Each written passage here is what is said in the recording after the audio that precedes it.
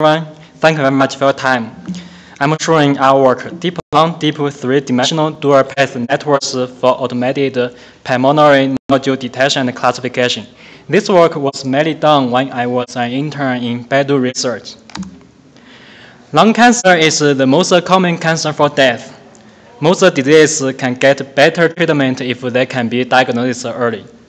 Computed tomography is a good tool for accurate and early pulmonary nodule diagnosis because we can get whole information for the lung compared to X-ray images. Because computed tomography is a special 3-dimensional image, we consider 3-dimensional convolutional network is a natural choice for pulmonary nodule analysis.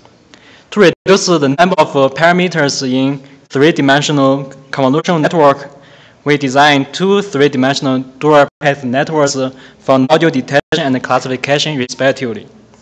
The DeepLung is the first system for automated and complete computer-aided diagnosis system for pulmonary nodule diagnosis, which gets state-of-the-art and doctor-level performance. We first designed 3-dimensional fast-region convolutional network with UNet and 3-dimensional dual path network for nodule detection. After that, we use 3-dimensional dual path network to extract the features for the detected nodule.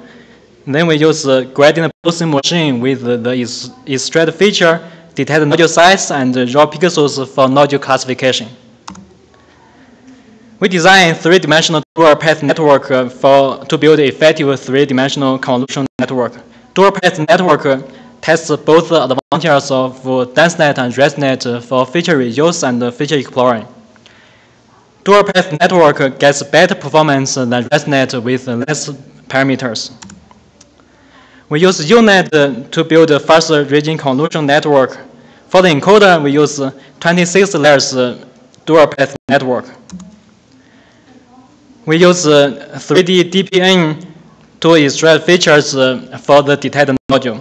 Then we use gradient boosting machine and with the 2,500 16-dimensional deep features and detected nodule diameter and raw pixels for nodule classification.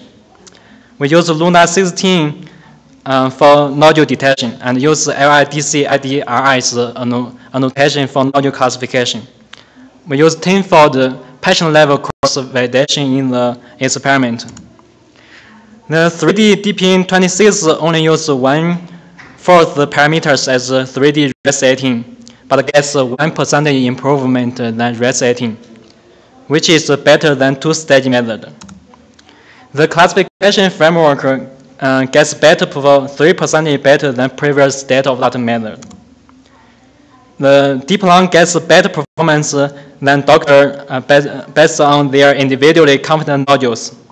For all the nodules, DeepLung gets 4 standard deviation better than doctor. We calculate the classification performance based on detected nodules. On the true positive detection set, DeepLung is within doctor's performance range. We also calculate the patient-level diagnosis performance based on doctor individually confident tomographies. DeepLung is comparable with the doctor. From the visualizations, DeepLung detects well for these randomly chosen nodules.